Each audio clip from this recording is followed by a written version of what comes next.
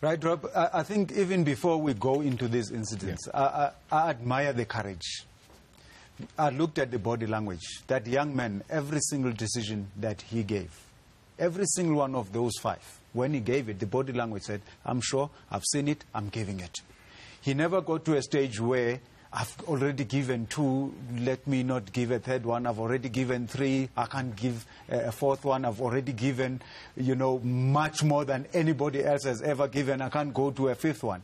As long as he was convinced that there was infringement, it was inside the box, it was committed by a defender inside his own penalty area, he gave it. And we've got to give him credit for that courage. However, let's go ahead and see whether he was indeed correct in awarding those 5 penalties. And we start with the push against Teko Modise there.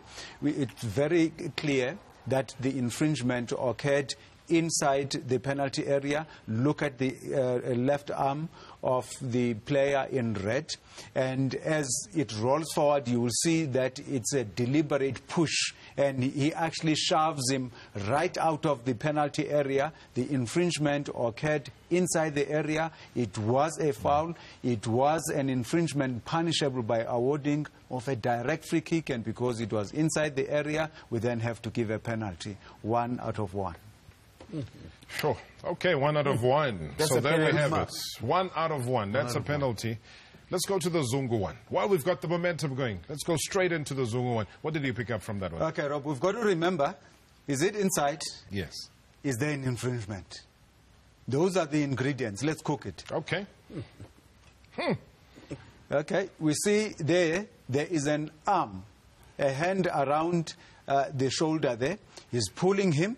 There's the referee. He's got a clear view. Look at the line. They are still outside. Forget the ball. Look at them. Now, there is no hand from the Ajax player that is touching the Sundowns player. No hand, no contact whatsoever. And when that incident happened, they were still outside the penalty area. I wish we could go back to that one so that we can see at the moment where we freeze it with no contact whatsoever. Roll it forward. We can see the hand. It's touching him. He's pulling him back. He's still touching him, but they are still outside. Let's roll it forward a little bit, and we'll see that in the next frame there is no contact whatsoever that is being made by the Ajax player, and they are still outside the box.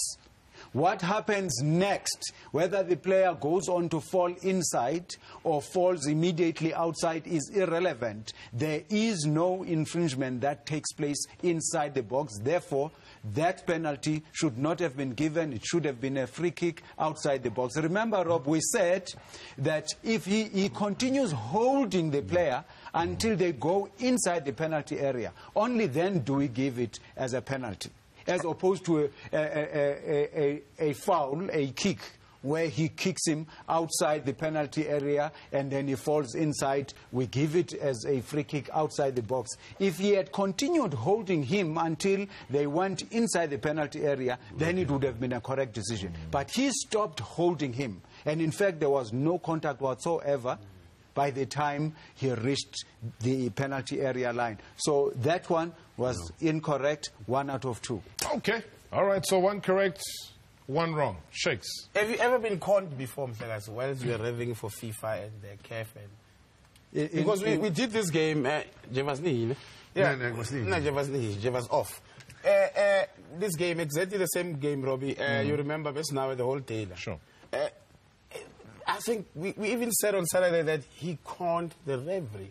He's from Duduza. Yeah, but if you look at his positioning, my only concern is he had a very clear view. He saw the line, he saw the contact. What went through his mind as a referee then to make the decision, knowing that the player there was contact outside rather than inside the box? Well, you know, to answer both questions, you start with the bigger question. I don't think that the referee was conned there.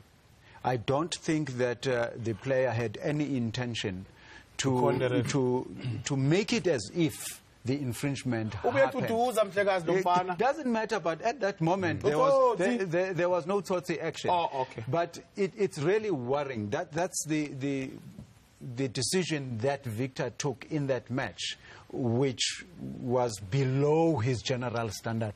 He's a top-class referee. Farouk is a top-class referee. He had a clear view. He could see the line in reference to the position of the players. He shouldn't have given that free kick inside the penalty area as a penalty. Okay, I think straightforward. And even people here, Temban Dooley is saying that Andile Ace Aldrin is cooking tonight, talking about ingredients. I can see Mehlo Mamba is salivating. We was talking about cooking. I don't know. That's Temban Dooley. You don't ask for names. When they give you name shakes, you don't complain. I've got a lawyer, I'll sue you. All right, let's have a look at Ali Shut. Now, there was something, I think we were in the studio when we were not too sure here. You obviously had a look at it. Talk me through it. Well, one of the most important aspects about refereeing, Rob, especially from a dead ball situation, is not to look at where the ball is coming from, but look at where the drop zone is and what's happening there. And as we roll this clip, we'll see that there's a free kick being taken. The referee is there. Look at the Ajax player. Look at the Sundowns player. They are still apart. And they are together. And we will show you, we'll actually magnify that and show you that at that moment, the Sundowns player had both arms on the Ajax player and pushed him down, and the referee was there. He had a clear view of the incident. He blew long before that ball was headed goalwards. And number 17, the culprit, the man down, is the one that was pushed. Brilliant decision. 2 out of 3. 2 out of 3. 2 out of 3. We're chipping away. Give me your thoughts on Twitter as well. I mean, we're going through all of this step by step, method by method as well. And we are, 2 correct, 1 wrong. Now, let's find out about handling the ball. What's the situation? I know you got a graphic for us as well. Rob, before we even go to the footage, we did this lesson before on handling the ball. I want us to go and seek guidance from the laws of the game, because this has got nothing to do with anybody's opinion. And it says handling the ball involves a deliberate act of a player making contact with the ball with his hand or arm. The referee must take the following into consideration, and I've taken just 3 of those. The movement of the hand towards the ball, not the ball towards the hand. That's punishable. If there's movement of the hand towards the ball, then we punish it. We don't punish it when it's the ball towards the hand. Secondly, the distance between the opponent and the ball, leading us to say, did he have an expectation of where the ball would be? Thirdly, the position of the hand does not necessarily mean that there is an infringement. That does not come from me. That comes from FIFA. It comes from the laws of the game. I know that the arm momentarily held the ball against the body there. Yes. But that's covered in the laws of the game. The position of the hand does not necessarily mean there's an infringement. Now let's see what happened there and break the footage down according to what the law says. Not according to what I say or what anybody else has as an opinion. It's a FIFA law book. It's a FIFA law book, and we're looking for a deliberate act. Let's have the footage and see what happens there. Okay. Right, let's talk about the distance. Look at the distance there between those 2 players, very short. The ball is moving at speed. There was no time for that player to plan that he is not going to head the ball. He's going to miss it. Therefore, let me prepare my arm so that when the ball gets to me, I use my arm to play the ball. Let's roll it forward.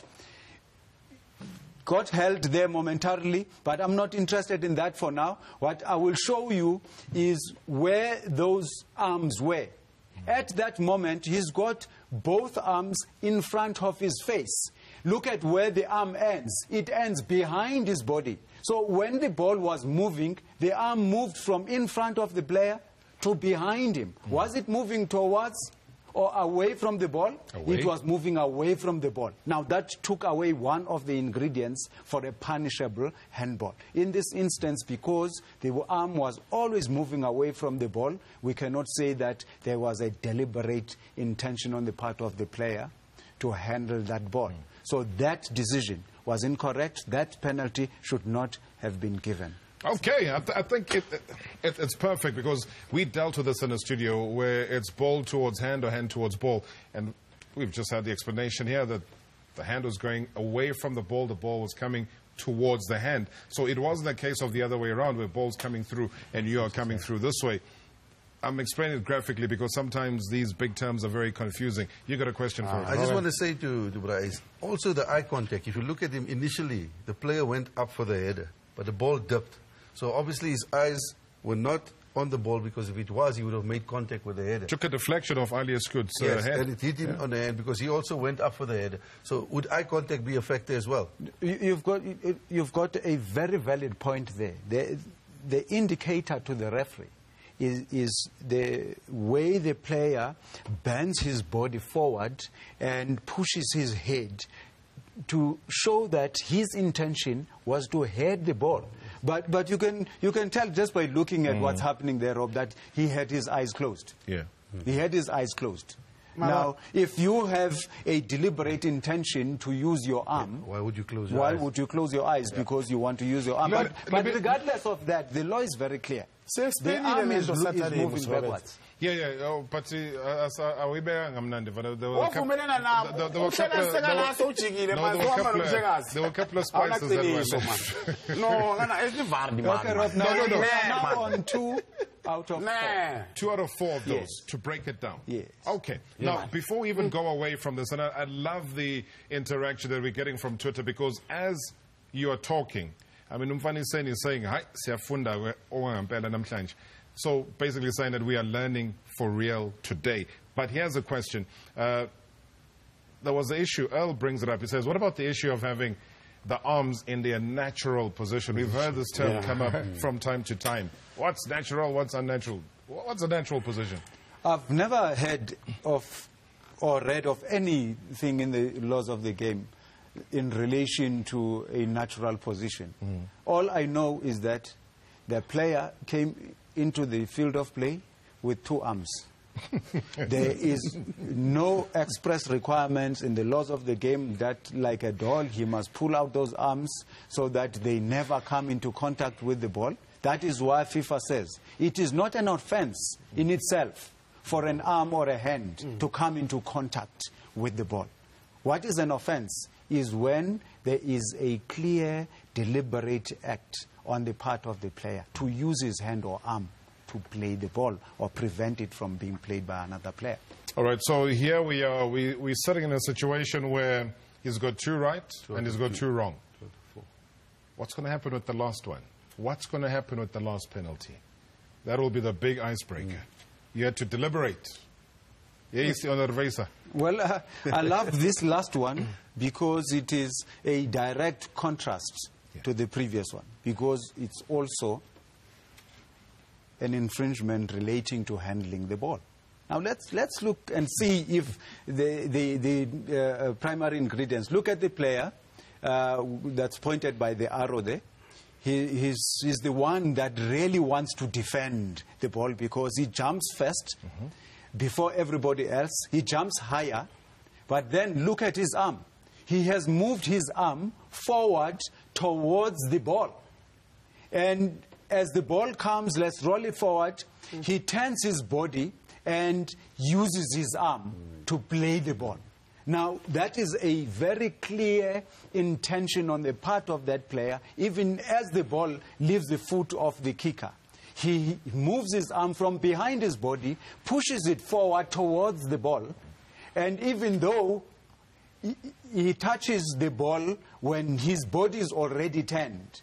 And we need to apologize to our viewers that we don't have a better angle to show it, but indeed he used the same arm that he pushed towards the ball, deliberately so, in order to prevent the ball from going to an opponent. And that's a correct decision, because that is a punishable handling of the ball, because there was a deliberate act. The arm was moving towards the ball with a clear intention of using the arm to prevent the ball from being played or to move it in another direction. Perfect decision, 3 out of 5. 3